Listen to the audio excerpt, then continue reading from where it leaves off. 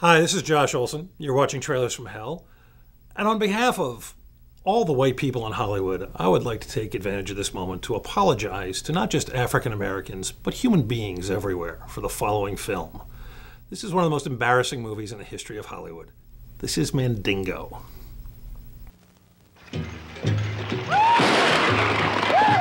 All the shocking realism, all the magnificence and depravity. In Africa, my people born free. That's right.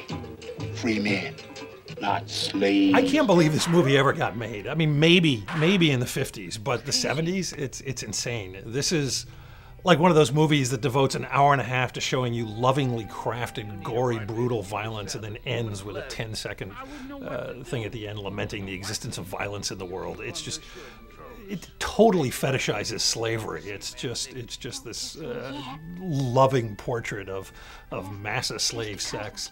If this is what the South was really like, you have to wonder what they talked about when the war was over, because pretty much any of the characters in this movie ever talk about is having sex with their slaves.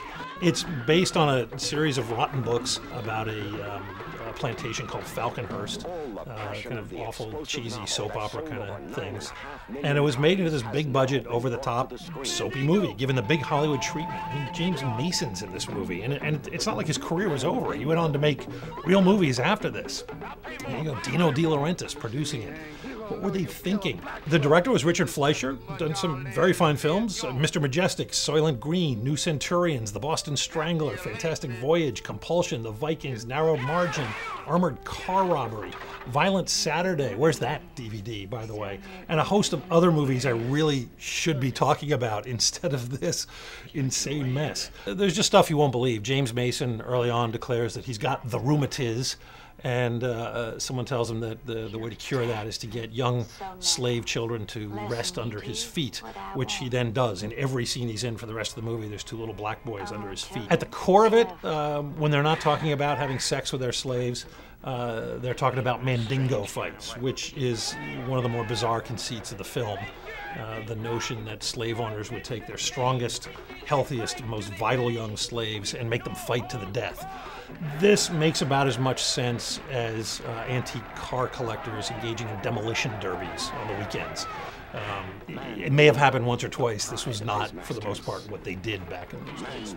Anyway, everything is sort of fine and good when the white masters are raping their female slaves, but when Susan George gets down and dirty with Ken Norton, all hell breaks loose. It ends up with Ken being thrown into a boiling vat of water and all manner of terrible things. There's even some incest, and God knows, it's just everything they could possibly throw in is in here. Muhammad Ali apparently was not particularly thrilled with the film and had some harsh words for Ken Norton when he saw it, and you can understand why.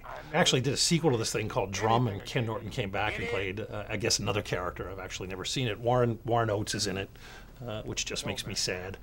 But for all that, and it really is an appalling and offensive and terribly racist film, if you're a fan of appalling, offensive, and terribly racist films, it's actually kind of hilariously entertaining in the most repulsive way possible.